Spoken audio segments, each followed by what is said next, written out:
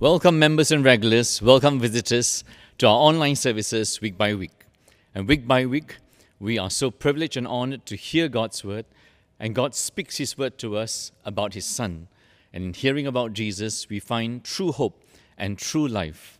And so we begin by listening to God's word. And today, we're starting a series on Revelation. And to understand Revelation, there are key passages in the Old Testament that we need to hear. And one of those key passages is in Daniel chapter 7, verse 13 to 14. Let's listen to God's word.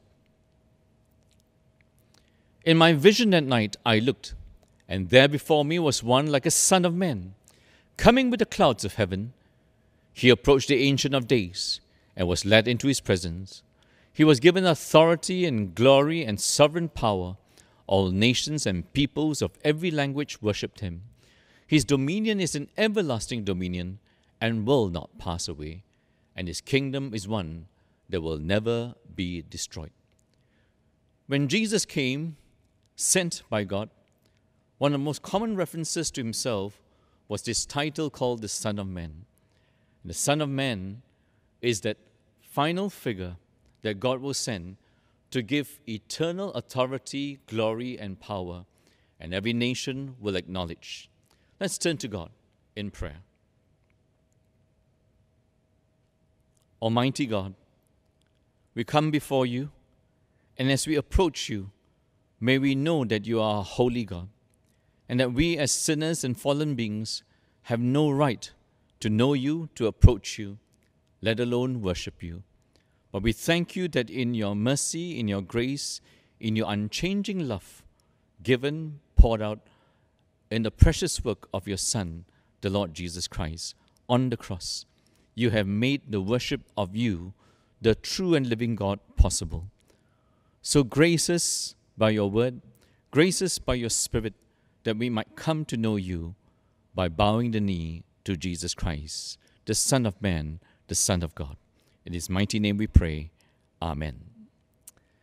Whenever we gather as God's people, there are a few things that we do in obedience to God and in praising of God and glory of Him. And one is that we sing praises to Him.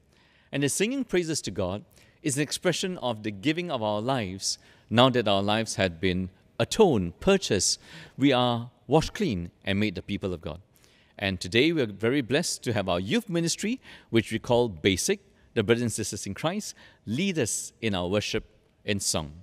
Over to Janice and Basic. Hi church, my name is Janice, and today I'll be leading us in songs together with the musicians and singers from the Basic Youth Ministry. The first song that we'll be singing is Chorus of the Saved, and this song always reminds me of the spiritual blessings and the riches of God's grace that we have in Christ. When we look at the state of our sinful world and our sinful hearts, there's no reason to rejoice, but we can have true joy and sing praise only because of Christ Jesus, who has entered into our lives and saved us. We hope that you will join the Chorus of the Saved by singing along with us wherever you are.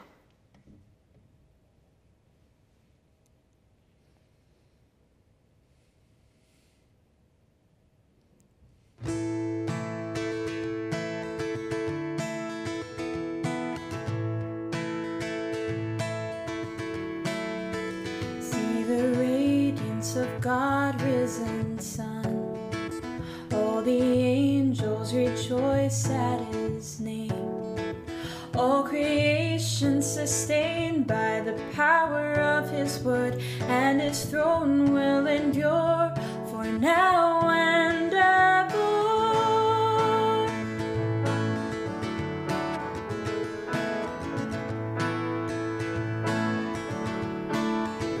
Perfect Son sacrificed once for all, power of sin, fear of death now destroyed, raised to life, raised on high, Jesus' name above all names, his acclaim will resound beyond the ages.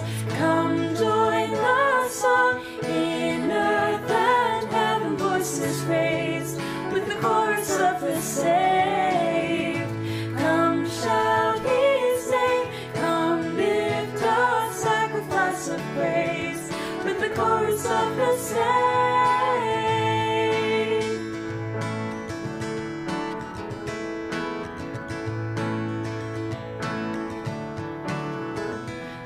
his blood our forgiveness is sure.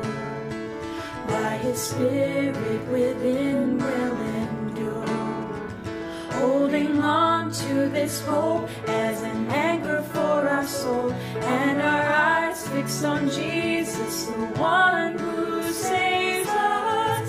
Come join the song in earth and heaven, voices raised with the chorus of the saved. Come shout his name, come lift a sacrifice of praise with the chorus of the saved.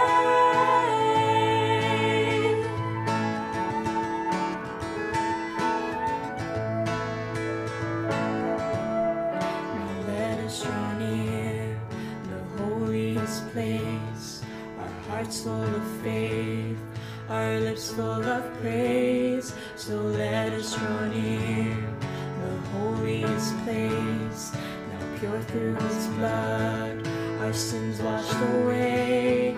Now let us draw near the holiest place, our hearts full of faith, our lips full of praise.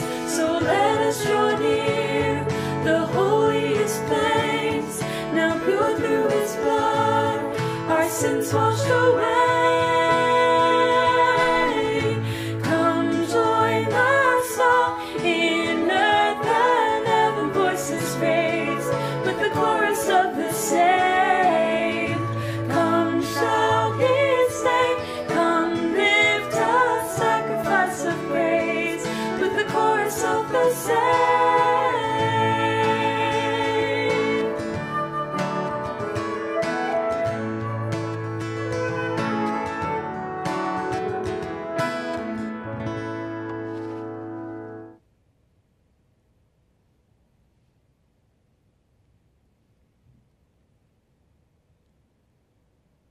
And for those who have found salvation in Christ, Romans 8, verse 38 to 39 says that neither death nor life, nor angels nor rulers, nor things present nor things to come, nor powers, nor height, nor depth, nor anything else in all creation will be able to separate us from the love of God in Christ Jesus our Lord. Our lives are hidden with our Savior, who is seated before the throne of God above. Before the throne of God above, I have a strong, a perfect plea, a great high priest whose name is love, whoever lives and pleads for me. My name is graven on his hand, my name is written on his heart. I know that while in him he stands, no tongue can bid me thence depart, no tongue can bid me thence depart.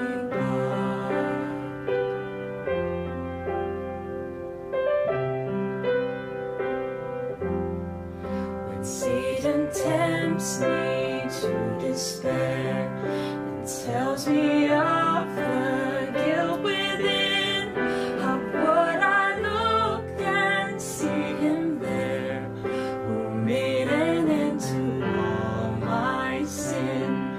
Because the sinless Savior died, my sinful soul is counted free, for God the just is satisfied to look on him and pardon me, to look on him and pardon me.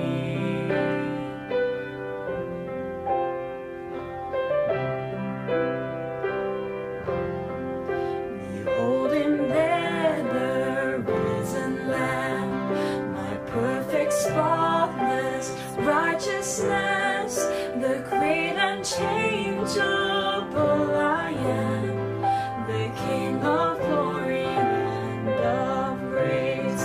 One with himself I cannot die, my soul is purchased by his blood, my life is his.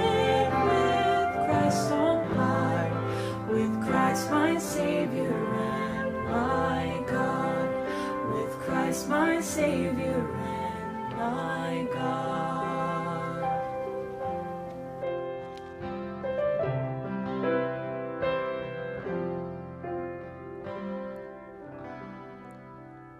Thank you so much, Janice and our youth, for leading us in two songs that affirm and assure us that Jesus Christ is Lord, that Jesus Christ is the one pleading for us to be holy and blameless, that Jesus Christ is God's servant sent to save the world.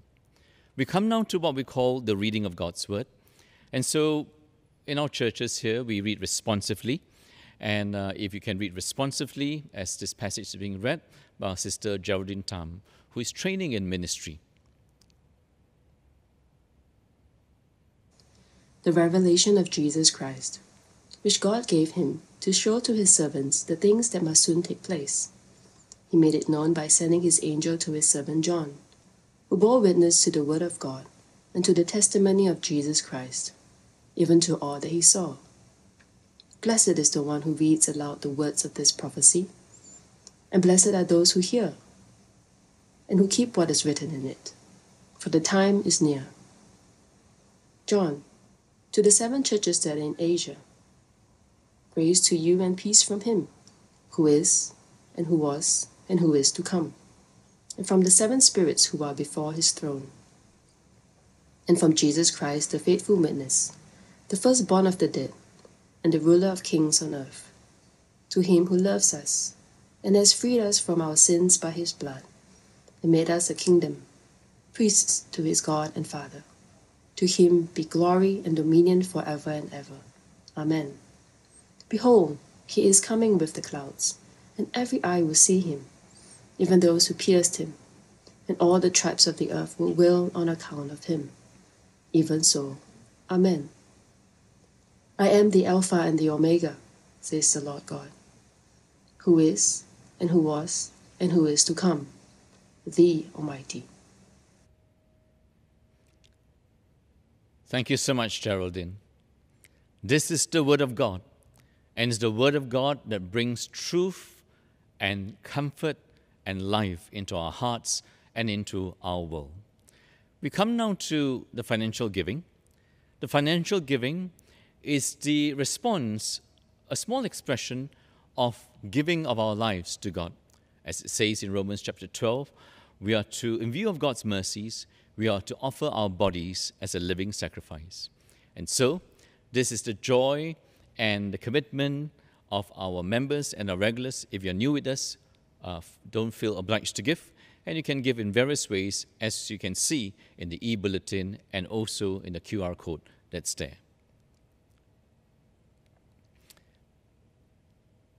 We come now to the announcements, and the announcements have to do with the things that we embark on, ministries that we do. And so, last week we said in the pastoral letter that at the heart of God's people, we have a calling to love God by loving His Son, exalting His Son. So we love Christ by loving His Word. And we are now beginning in June a short series on the book of Revelation. We're going to cover the first 7-8 chapters, and here is how it might look for us in the month of June. We're going to try a new thing. Usually in June, we have the church camp, and we're going to have a virtual church camp, and it's going to be revolving around chapters 2, 3, and 4. And so please take note of that and how to be part of this. We're starting today, Revelation chapter 1, an introduction to this book, and the main themes therein. And then the virtual church camp will take place next week, beginning on the Friday at 8 p.m., and then on Saturday and Sunday. The next slide.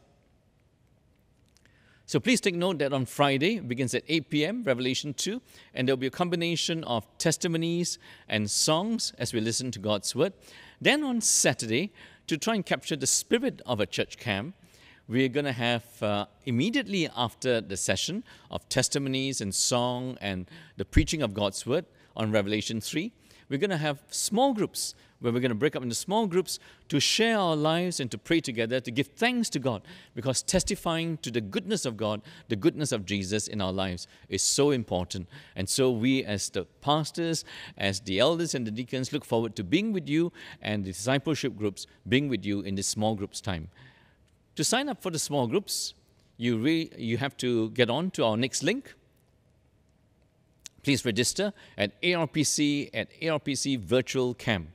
The Sunday sessions will be streamed as our normal times, and you can still access that through our ARPC website. I hope it's all clear, because we don't want anything to derail us from what we do each year, each day under God. And so the virtual church camp, come and join us to be blessed as we continue to listen to God's word in this book. Next announcement has to do with what we launched last week, that in the light of COVID-19 all around the world and the economic repercussions, there'll be more people losing jobs, there'll be people facing financial challenges and hardship. We, as God's people, the church, have launched an Essential Relief Fund, or ERF in short, and it is for people in our midst, our members and our regulars, who are facing hardship due to this, and it's to complement the 4 different budgets that our government has put up, and some people may not meet the criteria and maybe fall into the cracks. And as God's church, we want to have no one in need, especially in terms of putting food on the table. So please feel free to speak to the pastors, your discipleship group leaders, and the ministry leaders to apply, and they'll point you to the application form and the right link for it. May God grace you to share, because as God's people, that's what love is, in practical care for one another.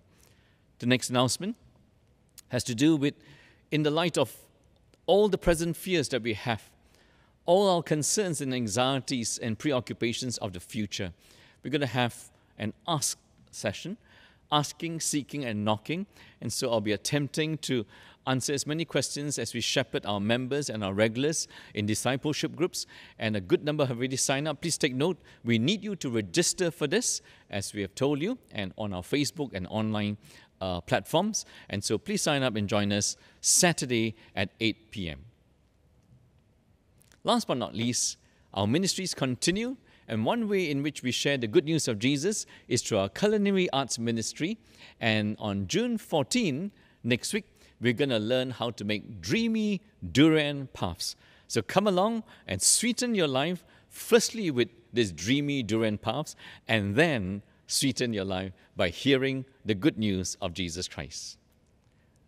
So we pray that you take part in our ministries, and though our ministries are online, there's still the substance of ministering God's word and God's love to us. We come now to a time of prayer, and we're going to pray for always, from the global to the national to our personal life. And the global scene, our hearts and our concerns must go to the nation of America, that in the aftermath and the throes of the very tragic death of George Floyd, that we are to pray for the racial tensions that's rocking that nation. And then we're going to pray for the China-US relationships that will affect the rest of the world. We continue to pray for ourselves as we embark on the 3 phases of reopening as a safe nation. And then finally, we're going to pray for ourselves. Come, let's go to the one who loves us, the one who created us, the one who cares for us. Let's go to God in prayer.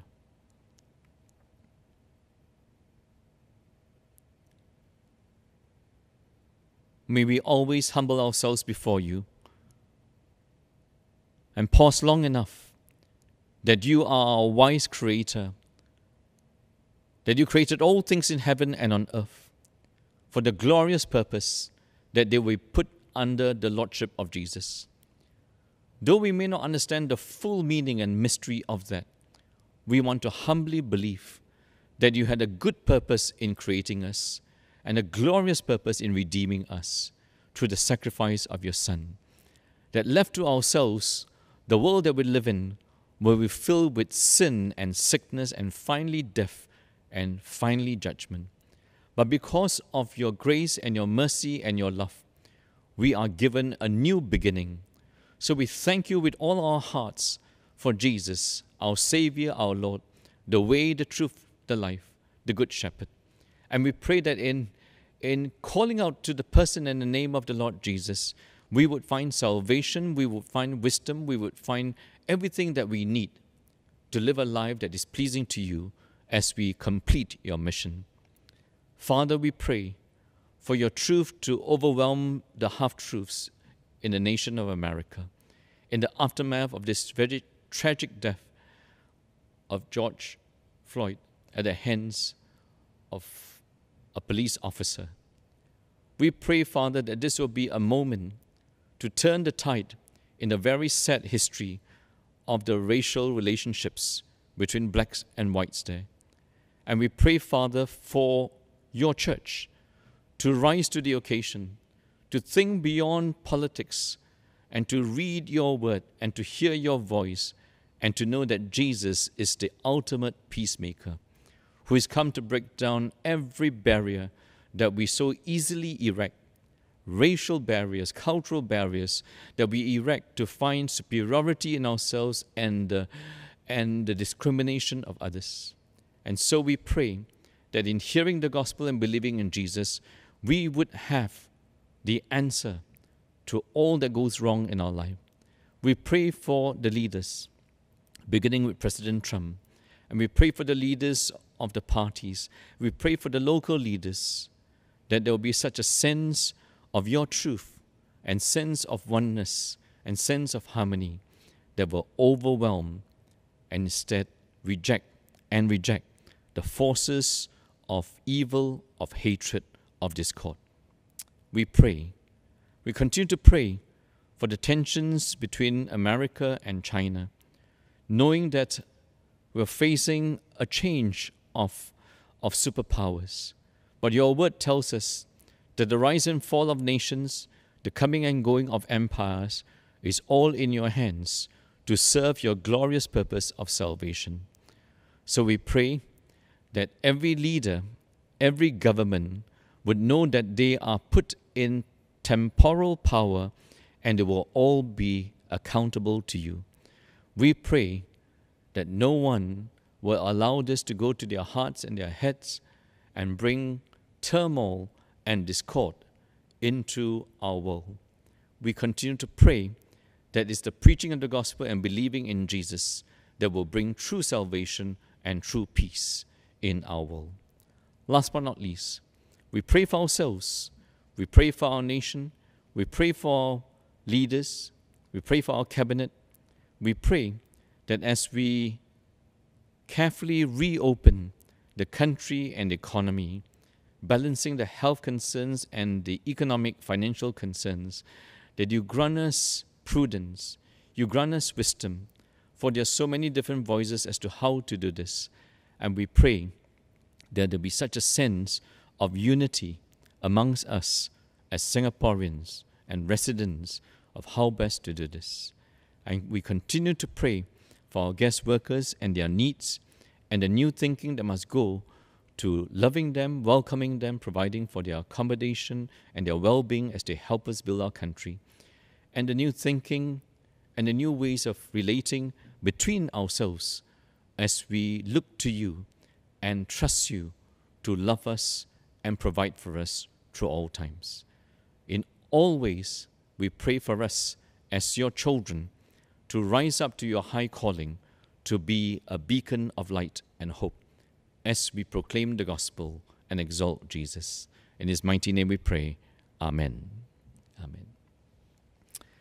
We come now to the scripture reading, and we continue with reading Revelation 1, and our sister Karen Liu, who leads up our children's church work for the primary sector, will be reading God's word for us.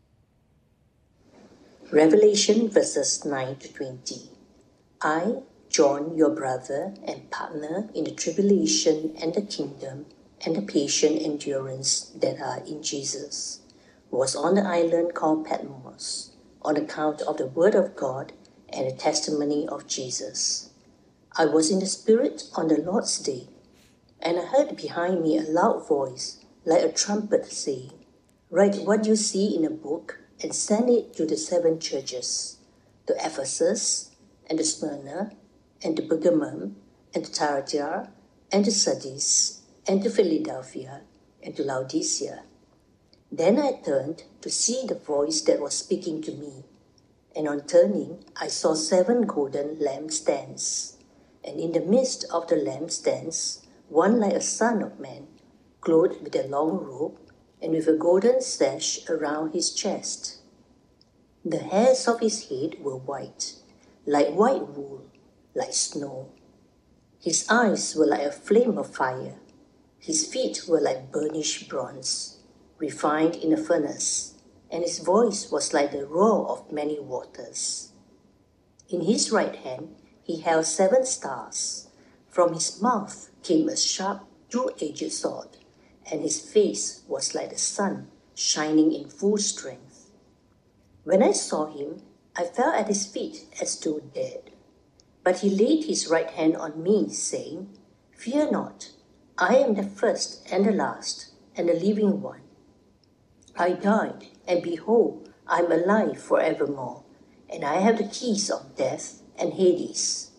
Write therefore the things that you have seen, those that are, and those that are to take place after this. As for the mystery of the 7 stars that you saw in my right hand, and the 7 golden lampstands, the 7 stars are the angels of the 7 churches, and the 7 lampstands are the 7 churches."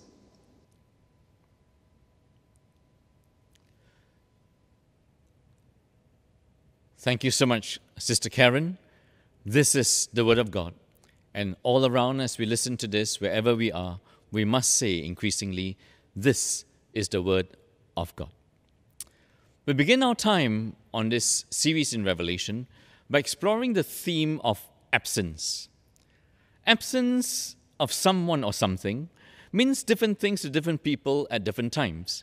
And so because of what's happening around the world and the circuit breaker, so many of our dating couples, courting couples who are intending to marry this year cannot meet up. So we are running marriage preparation classes or marriage preparation courses for them virtually. And sometimes when I meet the couples virtually, the first thing I ask them is, do you miss each other? How much do you miss each other? And they quickly, beginning with the guys, must say, yes, I miss you tremendously, or else they'll be in trouble. So absence does mean different things to different people at different times. It all began with the soft crying, the sound of soft crying. And 2 Bangladeshi guest workers here were going on their rounds in Bedok, one of the suburbs here, picking up garbage and refuse. As they heard this cry, one of them thought they misheard, and so asked his partner sitting in that vehicle going around to pick up the rubbish, and he said he also heard it. But sometimes they say, yeah, people throw toys, and sometimes they throw baby dolls with its batteries in it. And so they stopped the buggy to check. And as they checked, they found a Sheng Siong supermarket plastic bag over this. So they stepped in, they reached out for the bag, and what did they find? They found a naked baby lying in a small pool of water with blood on his body. Part of the baby's umbilical cord was still attached. To their horrors, they found a baby abandoned and thrown down the rubbish chute from a high-rise building. And so the supervisor immediately called the police, and then one of the guest workers, Mr. Patwari, he ran to the bin center, he grabbed a piece of cloth, and then cleaned the baby and wrapped the baby. Baby discarded, born discarded, thrown down a chute, a rubbish chute. Unthinkable. But it happens ever so often in our world. And that took my mind right back to the time when I was in Calcutta in India. And on one of the free days, this friend and this guide brought us along to see the famous Ganges River, the longest river in India, 2,500 kilometers. And each year during the major festivals, thousands, indeed millions of people will throng them. And then the guide told us a story that really struck me, that I've never forgotten. That in some of these festivals where thousands throng the banks of the river during a festival, the desperate and the poor take the occasion to do what? To bring their babies, unwanted babies, to bring their sick relatives that they cannot care for, and sometimes to bring their aged parents that they have no financial ability to care for, and leave them there among the crowd to be abandoned and hopefully to be picked up by someone else. As I heard that, my mind went back to my mum, who at the time was still alive and living with me, and she was in her 90s. Imagine telling Mum, I'm bringing you to a festival at this place. And then at the very festival, we lay her down to sit, and it's crowded with people all around, and then we leave her there, never to see her again. Of course, people living in poverty and desperation sometimes are forced to do that. For people in such circumstances, absence of a baby, absence of a loved one, absence of a sick relative, absence of an aged parent may be the solution to the unbearable burdens and responsibilities, the unbearable pain and our fate in life. In many religions, they consider that as fate. So absence for some people is the solution. But for others, absence is not the solution, it's not the cure, it's not the remedy. Absence is the very problem and the very crisis. When we come to Revelation, the absence of Jesus with his earthly church presents to us a crisis of faith. And so the meaning of absence, again, for some, absence is the solution, especially for those in dire straits, unable to look after a child born out of wedlock, unable to look after a sick relative or an aged parent. But for us who believe in Christ, the absence of Jesus becomes our crisis of faith. Indeed, Jesus in his earthly life and ministry kept warning his inner circle of disciples that he would soon depart, he would soon leave them. And of course, they couldn't understand this. What does he mean by this? As he referred to his death, his resurrection and ascension, his temporary leaving of them. And what must they and we, as followers of Jesus, do? And so, when we read the book of Revelation, this is the heart of the matter. It explains the apparent physical absence of Jesus from his people, from their pain, from our problems.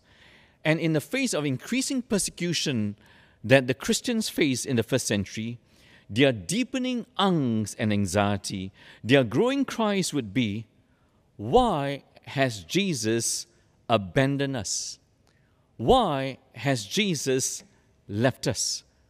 With that as the backdrop, we can read the passage, the revelation of Jesus Christ, which God gave him to show to his servants the thing that must soon take place.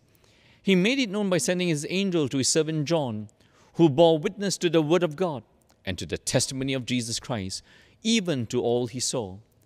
Blessed is the one who reads aloud the words of this prophecy, and blessed are those who hear this prophecy, and blessed are those who keep what is written in it, for the time is near. The loud message of this last book of the Bible is the word of God to us. It both corrects and comforts us. And the corrective and the comfort simultaneously is Jesus did not leave us and leave us behind. Jesus did not abandon us, his people, his beloved church. Jesus did not forget and forsake us. Indeed, Jesus has done the very opposite. The risen Jesus, the ascended Jesus, now enthroned as King of Kings and Lord of Lords, receiving all authority from God, he is now unveiling and revealing and disclosing the true picture, the true circumstances. Notice the source of this revelation, which means unveiling, the source of this final drawing back of the curtains, the sequence of it is from God to Jesus, through the angel, to John, to the church, and to the church, and through the church, to the world. And so we notice both then and now, this revelation is of hidden realities. And what on earth are hidden realities? Hidden realities is the unseen world of spiritual warfare. You mean there's an unseen world? Yes. When we draw back the curtains of heaven, we see the unseen world, and the unseen world is there is a battle between God and Satan over us.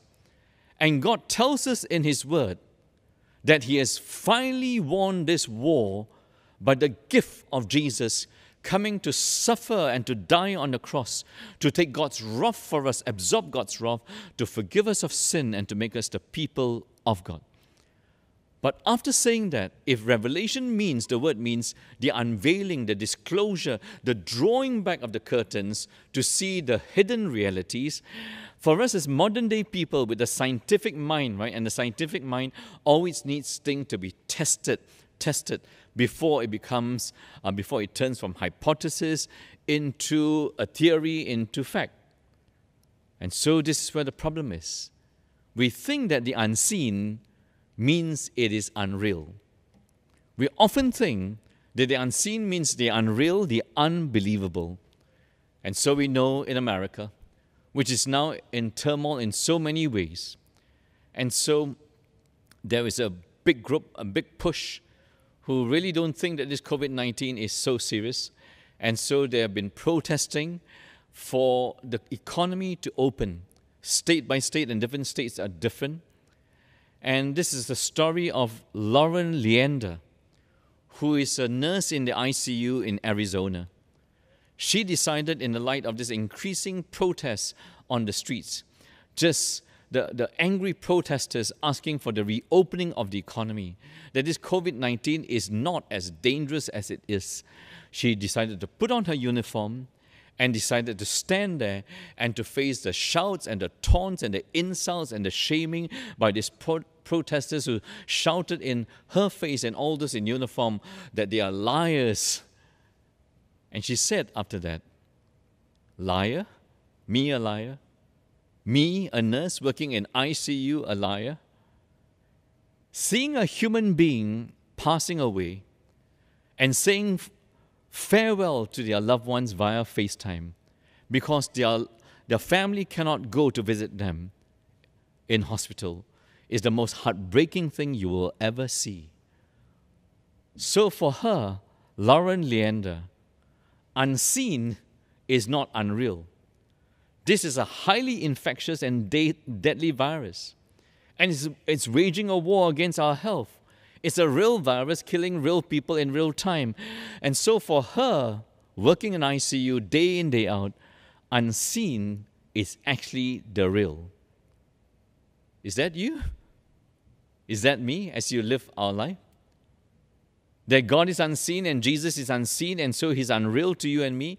And having faith in this God who created us, having faith in this Jesus who has saved us and redeemed us is totally unreal, especially as the world faces so many problems.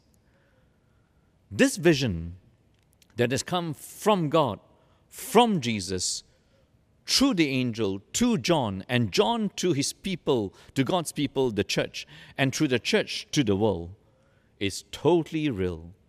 Please take note that the source of the revelation is Jesus, and the content of the revelation is Jesus.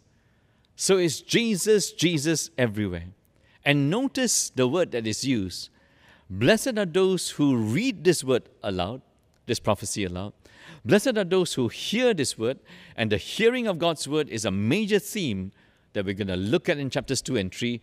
He who has ears, let him hear. He who has ears, let him hear. But finally, the one who keeps this word, which means takes this prophecy, this final prophecy to heart, which we've been saying and teaching, that I've been saying and teaching, that hearing in the Bible, hearing for us from God's perspective, is not a ear activity. Hearing is always a heart activity. God speaks, we must listen. He speaks, we must keep His word. That is the definition of hearing. That is the definition of us being true believers and true followers. I am now, by God's grace, a hearer and a keeper of His word. I am now a man and woman under instruction, which tells you, before you came to know God, before you came to know Jesus, you and me were people living with no instruction, under no rule. We were lawless people. And so, how is your hearing from the heart? Have you had a teachable heart moment? And so we have just read this week of a Singaporean student studying in the UK. And studying in the UK, he heard from his relatives and his friends here in Singapore and started to take the precautions way before the UK started to get serious about this, because the government spent some time a bit slow behind the curve in waking up to the dangers of COVID-19. And so the student, right, kept in touch with his family, and so he took the precautions. He wore the mask. In fact, he went further. He wore gloves, and wherever he went, whatever he touched, he would go back and he wore the gloves. He would go back. He would wash his hands very often. But then, almost towards the end of his stay, before he returned home, he was invited to a party by his friend to celebrate a win, if not wrong, a table tennis win, a win in university in something. And so he said, I'm coming home already, so he went. And as he reflected on that decision to go to that party, he went, and then in all likelihood, he was infected with COVID-19 at that party. As he reflected on it, he said he had been so careful up to that point, right? But he let his guard down. He was still receiving the news from his parents, from his relatives, from his friends in Singapore. He was still listening to the news, but he no longer, for that night, kept it in his heart. And the repercussions of him letting his guard down and not hearing from his heart was 68 days in isolation ward in a hospital here after he returned, and 22 swabs to see whether he had recovered from it. 68 days. In total, he was separated from his family for 8 months.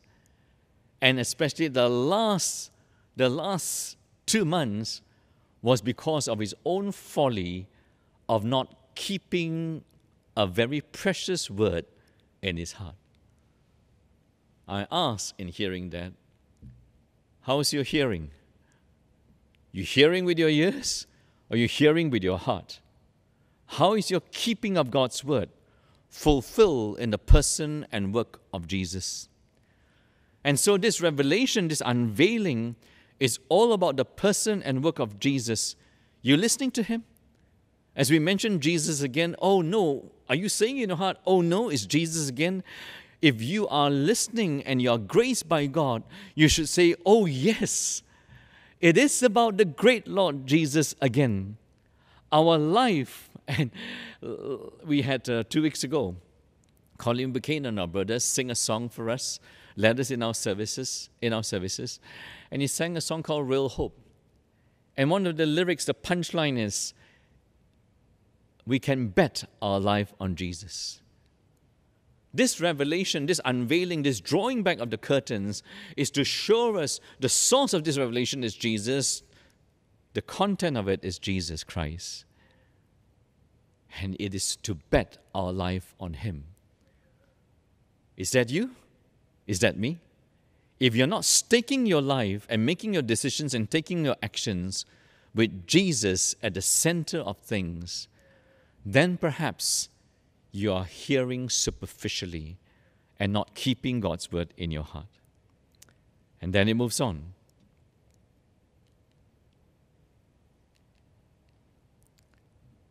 John to the 7 churches that are in Asia. Grace to you and peace from him who is, who was, who is to come, and from the 7 spirits who before his throne, and from Jesus Christ, the faithful witness, the firstborn from among the dead, and the ruler of the kings on earth. And so 7 is a number of completion. To the 7 churches, the 7 churches are named, and we're going to get to know them when we do Revelation 2 and 3 next week when you tune in. And there are 7 real churches then when it was written, and also 7 churches that represents God's people in all places at all times. So as we open up Revelation and read it, it is still God's revelation to us about His Son, Jesus Christ. And the things to take note. The 7 spirits refer to God's Holy Spirit dwelling among His people in all places at all times. And now, this unveiling, this drawing back of the curtain, this disclosing the unseen is real, who Jesus is. And once we know who Jesus is, how to put faith, how to bet our life and stick our life on who He is. So when you read these 22 chapters of Revelation, John sees from God. He sees and writes to God's people, the church spread all over Asia Minor. And he sees God's people increasingly experiencing what? He sees God's people, the church, encircled by enemies, surrounded by enemies, pressured, choked. And you listen to that language. He sees in the light of them living in the Roman Empire with increasing opposition and persecution, they are encircled, surrounded, pressured, choked. The church was in the midst of a hostile and angry world in the Roman Empire. And the message of God and Jesus is that, yes, the church is surrounded, encircled, increasingly pressured and choked. But in the midst of the church is Jesus Christ, giving life to us and offering eternal life to a church that can't breathe, increasingly cannot breathe because of the pressure of persecution on believers to give up on Jesus. So, the key things to take note here are faithful witness, firstborn among the dead, and the ruler of the kings on earth. Firstly then, faithful witness. Far from leaving us, far from abandoning us, far from forgetting and forsaking us, Jesus, the risen Jesus, the resurrected Jesus, the exalted Jesus, is among His people, and Jesus is among us firstly as a faithful witness. And why faithful witness? Because if you go and examine Jesus' life, whatever you do not know about Jesus, He lived by every word of God. He trusted, He bet His life on God's word and God's will that took Him to the cross for us. And so, being a faithful witness in an increasingly hostile world towards us, beginning with them in the first century. And John will highlight that antipas, right? Jesus will highlight, and John will write it down, was the faithful witness in the city of Pergamon. And we'll read more about it. And because of Jesus as the example of faithful witness par excellence, all of us, beginning with Antipas, must follow that path of faithfulness no matter how hard the choking. The background is important. Scholars debate as to when this was happening and when was the writing of Revelation. Some give it an earlier date, under the Emperor Nero, who ruled between 54 to 68 AD. And under Nero, we call him the Mad Emperor, the Roman Empire had begun to collapse, and began to collapse economically, politically, militarily. And in collapsing, and this is a lesson we must learn, whenever empires collapse, they would find scapegoats and bogey boys to blame for the collapse and the changing of empires. During this time of persecution, Paul, the Apostle Paul and Peter were martyred cruelly, and then Jerusalem fell in AD 67 to 70.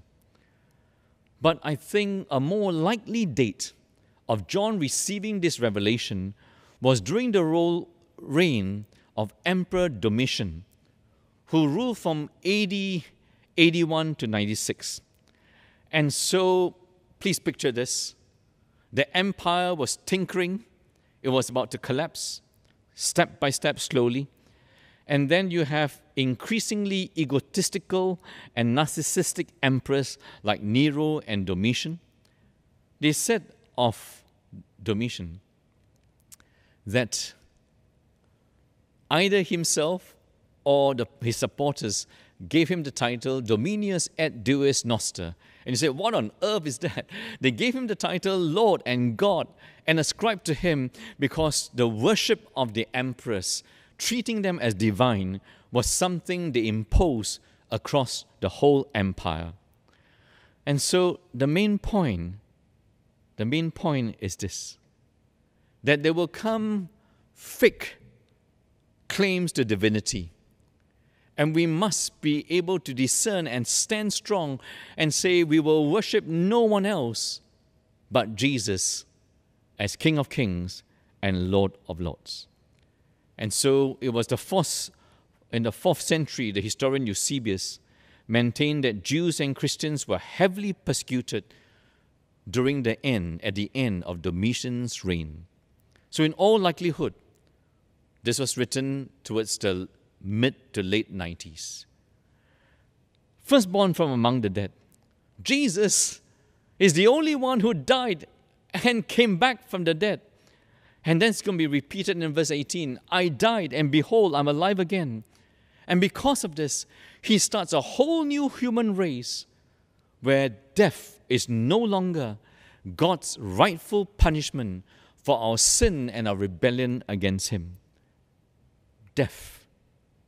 I died, and behold, I'm alive again. There is only one person in the whole universe, in all history, in all time, who can make that claim, is the person of Jesus Christ. Death. Let me just slow it down and ask you, have you thought about death lately? And you should say in honesty, yes, or else why is 3/4 of the world in shut-down, shut-in mode? Because we are so afraid of this unseen virus which might infect us. No, we're not afraid that it might infect us. We are infected with so many things. We are so afraid it might infect us, it might kill us. And so God's word tells us that all of us fear death. We are enslaved by the fear of death. If you are listening and you are saying to yourself, in a very weird season of your life, in a very poor mental state of your life, I don't care about death, I am not fearful about death. And if you say that without faith in Jesus Christ, you are totally deluded. And I want to challenge you that when you find your sanity, you find some peace and some humility, you do fear death. We all fear death.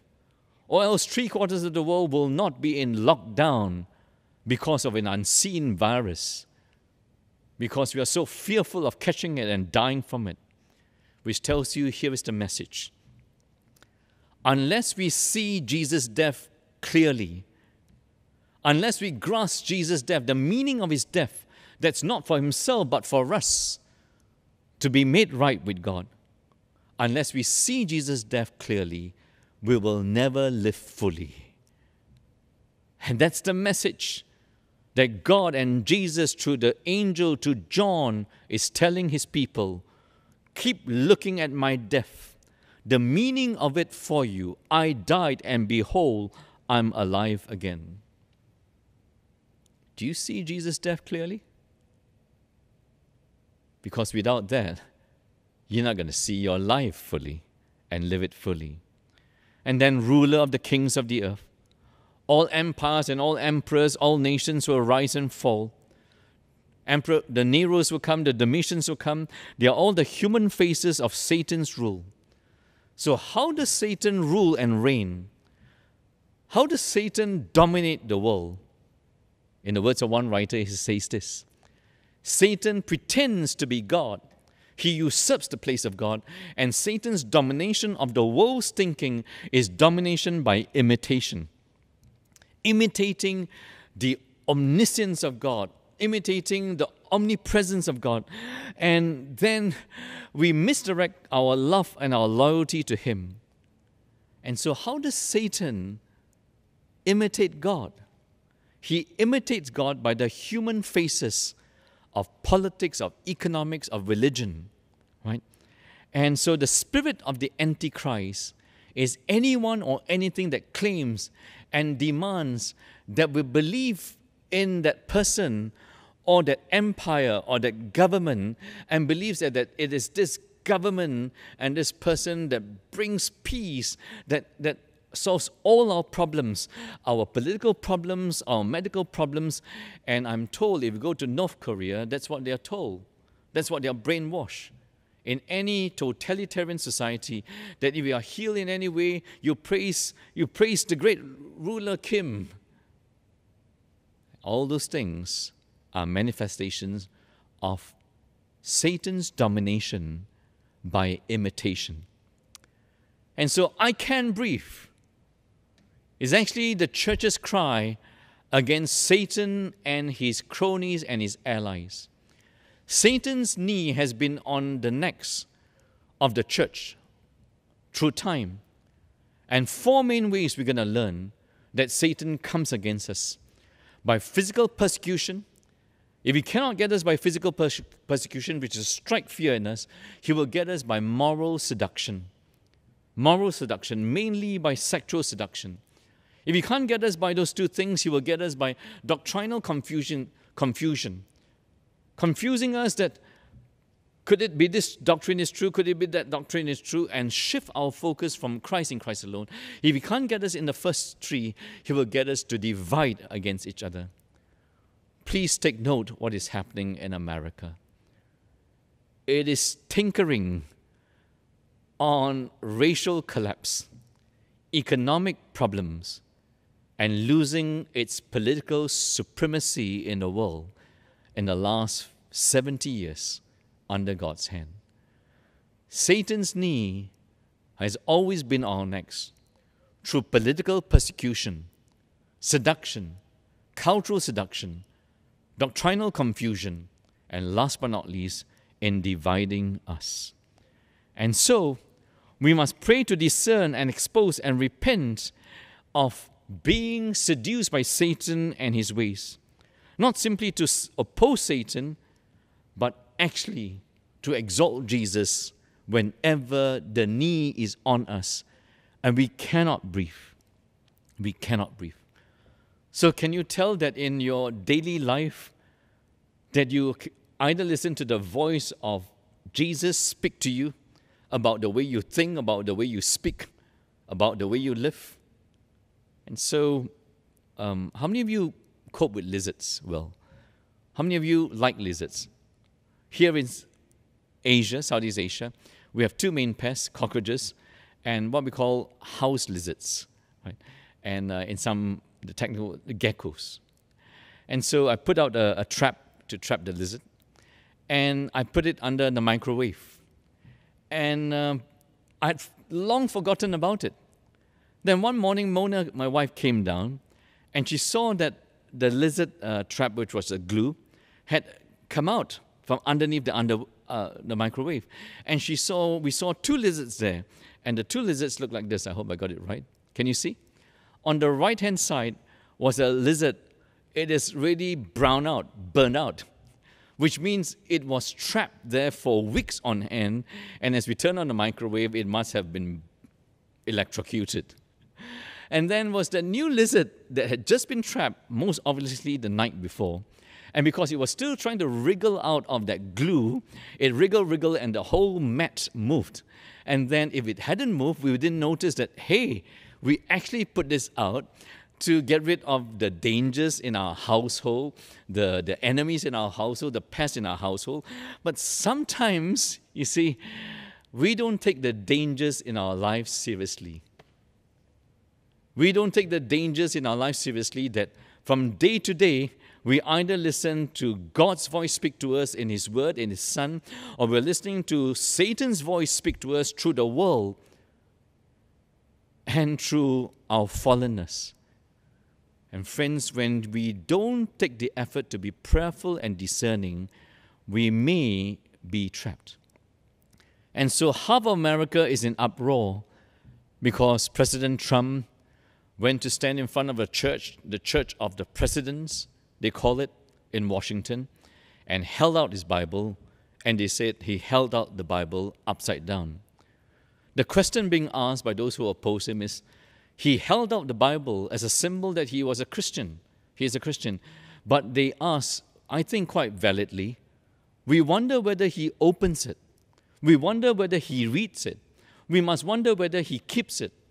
Because in the words of his former defense secretary, General Matisse, who has come out and spoken against him, he has never worked under a president who spends his entire life, day by day, bringing division among his people. Presidents are to be commanders-in-chief in unity, in concord, but his commander-in-chief in discord. And so can we discern?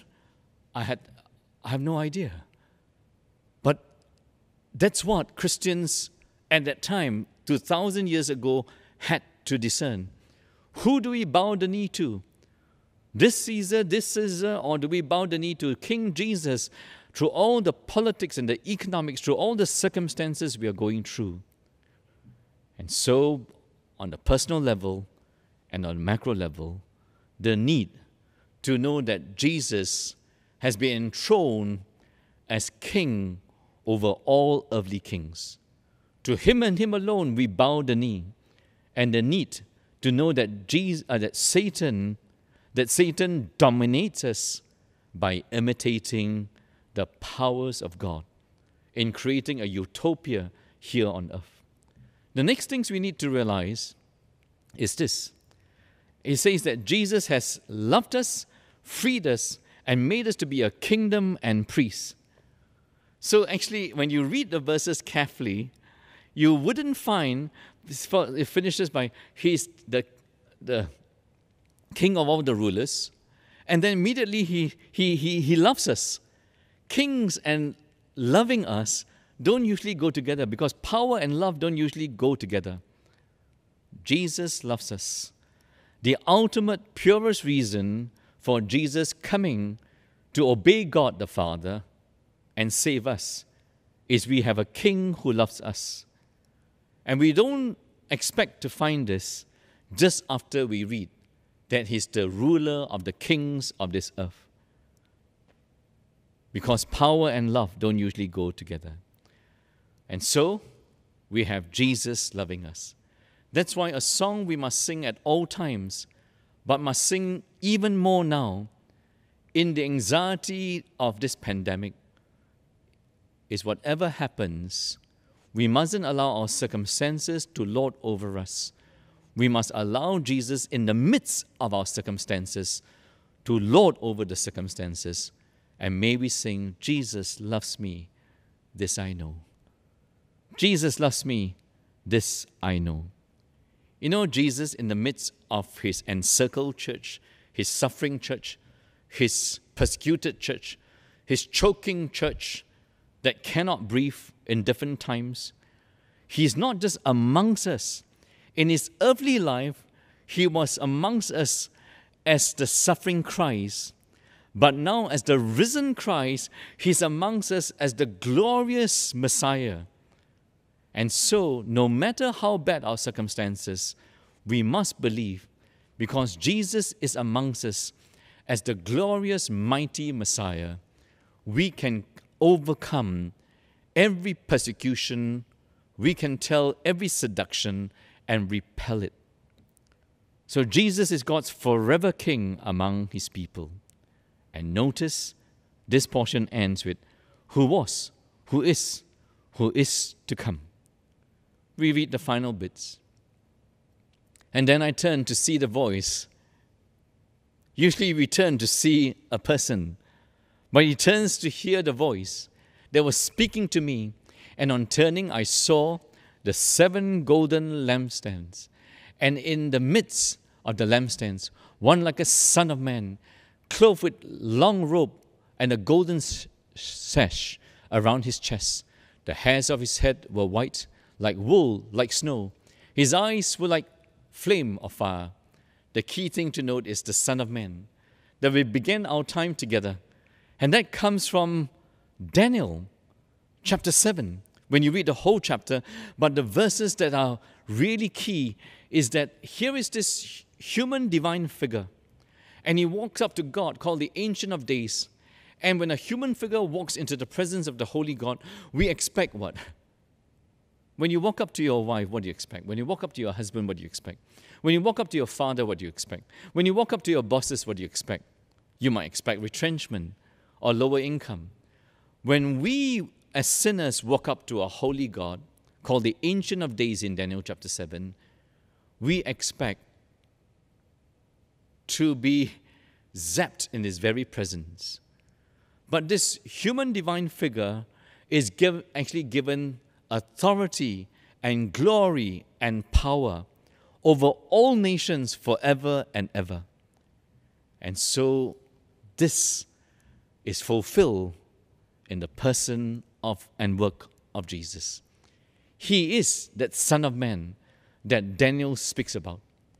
And everything in here has an Old Testament background, long robe, golden sash, could be a royal symbol, could be a priestly symbol. The hairs of his head were white like wool, and so all those with gray hair and white hair like mine, please take note, right? Like wool, it's a symbol of wisdom that comes from God, the wisdom to judge justly. And what's so important about judging justly? Just ask the Afro-Americans in America now. Justice after 400 years of the original sin of slavery.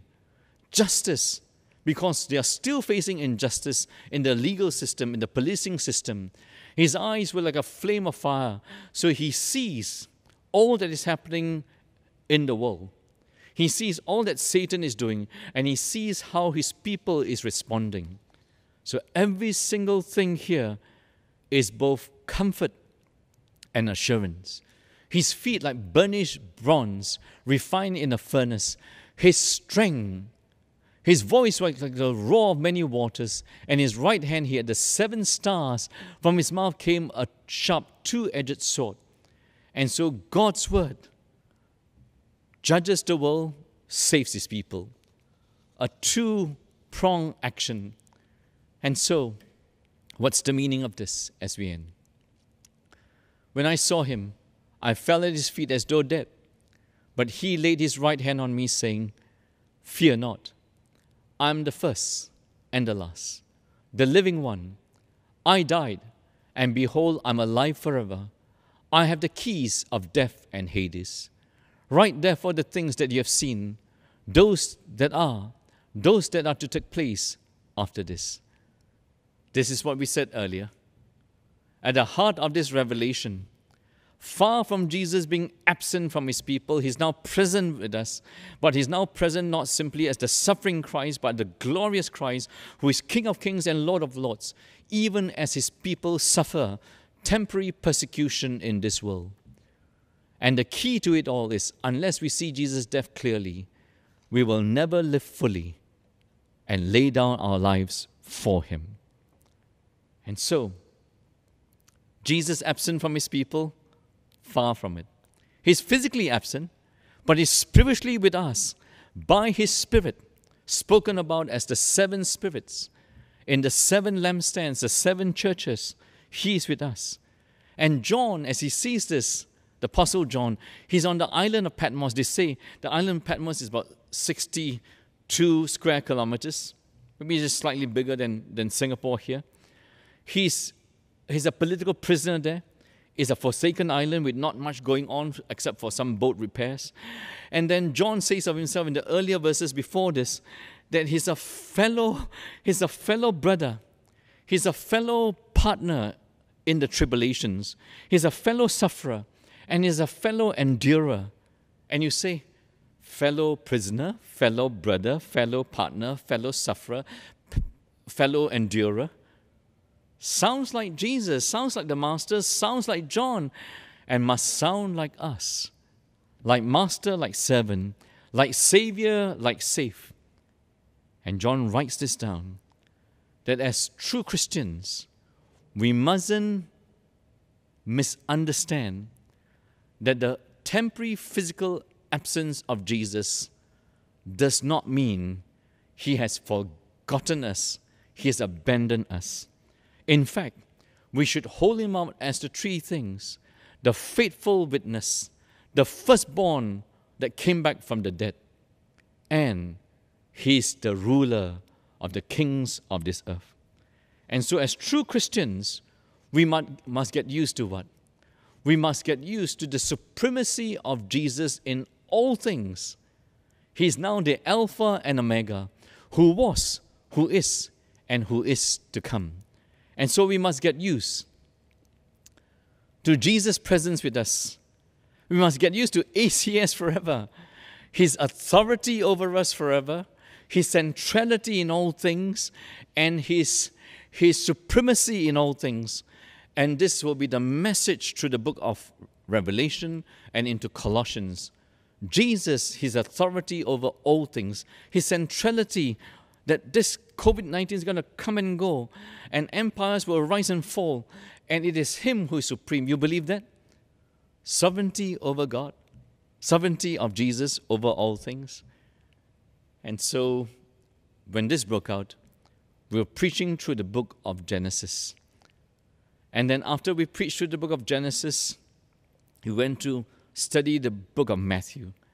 We chose these books 2-3 years ago because of our preaching program. And guess what?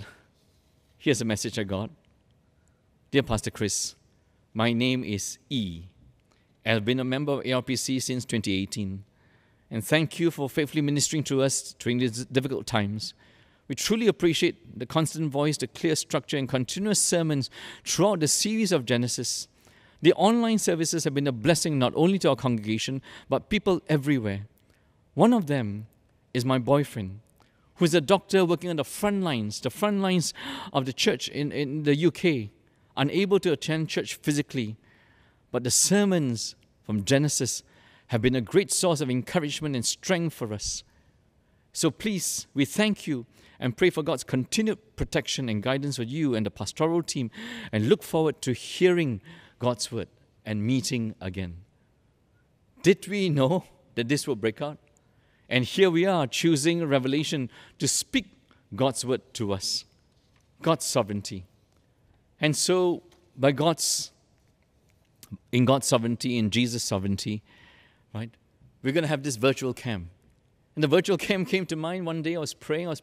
So, Lord, should we have the camp? We know we can't have the physical camp anymore.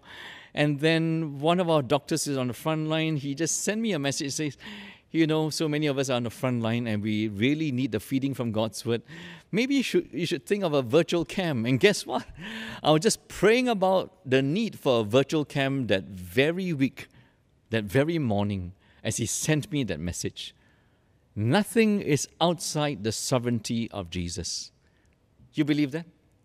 And so what have we been doing? A small group of us have been asked, because of all that we have done with Let's Carnival, President's Challenge, and Bishan CC has asked, and a group of us led by Deacon Susan has led that work in just providing meals for the Bishan Shunfu area. God's sovereignty in opening up that door. Years ago, we didn't know. When we were going, they were asking, why do we want to go there? Some people, even amongst our midst. And Pastor Chris is giving too much time, just extending that work and spending too much time there 5-6 years ago. Friends, the sovereignty of God. Last year, we took part in the Celebration of Hope. In the Celebration of Hope, by God's grace, 200 churches took part, and they had a surplus of funds, and they were praying, what should we do with the surplus of funds? And they said, maybe we should give this surplus of funds to this new work, this new NGO, an aggregator, a networking, an AGWO, Allied Gospel Workers Outreach, reaching out to them. And so that work was started last year. And this year the pandemic hits. And one of the main NGOs going out to reach is AGWO. Would we have known when we celebrated the Celebration of Hope, had this surplus of funds, that AGWO will be so used by God? I was speaking to one of the guest workers, and he was saying to me, when this broke up, they were all so worried. All they knew is that they couldn't come out.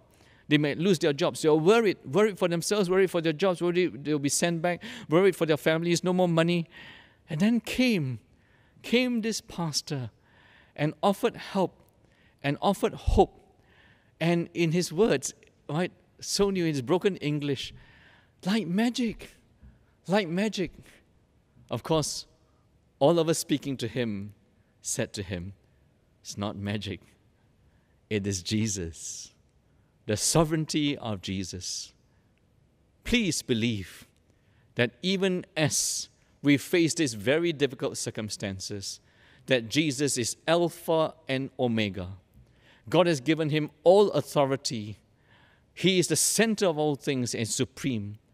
And no matter what you go through, you can call out to him because Jesus loves us. This I know. We're now going to sing this closing song, There is a Higher Throne. Closing, let us sing, There is a Higher Throne.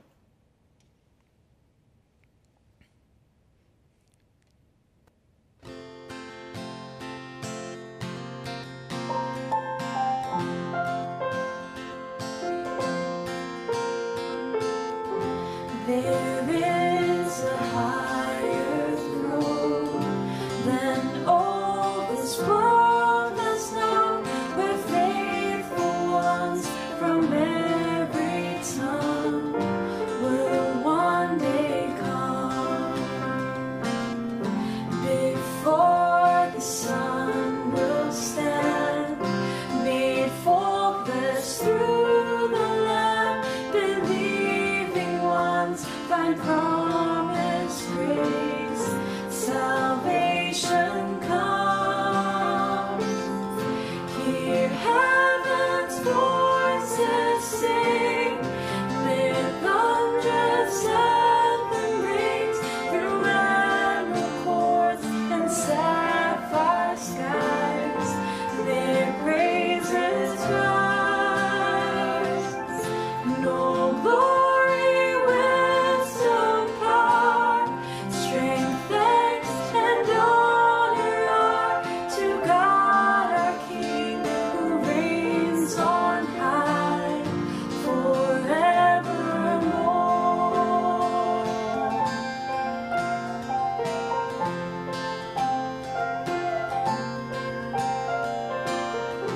And there we'll find our home, our life before the throne. We'll honor him in perfect song, where we belong. He'll wipe each tear-stained eye, as thirst and hunger die. The Lamb becomes our shepherd king. We'll reign with him. Hear heaven's voices sing, their thunders anthem rings through emerald chords and sapphire skies. Their praises rise. All glory, wisdom, power, strength, thanks, and honor are to God our King, who reigns on high forevermore.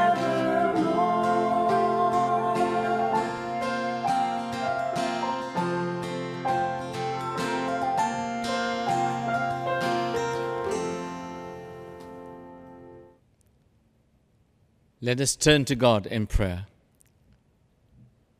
We live in troubled times. And so often when we live in troubled times, we do ask in our hearts, honestly, have you left us? Have you left us behind? Have you abandoned us? Have you forgotten us?